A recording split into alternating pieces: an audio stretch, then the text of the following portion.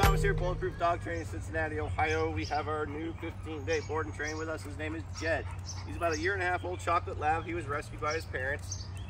They just want him to behave, listen to them, be a good dog at home, not jump on people, not run away. Just all the things people come here for to get their dog obedient. So let's see what Jed's got. Jed, can you sit? Can you sit? Can you sit? Hello, can you sit? Hello, can you sit? Oh, doesn't know that one, does he? Dude, here, can you down? Come here. Can you down? Can you down? Can you down? Go down. How about we walk? You're not gonna be crazy. Yeah. Oh, look at that. Yeah. Yeah. Turn. I'm gonna walk this way. Follow me. Yeah. Yeah, Bobby. Come on. Yeah. Oh yeah, good boys, they're pulling. All right, come on.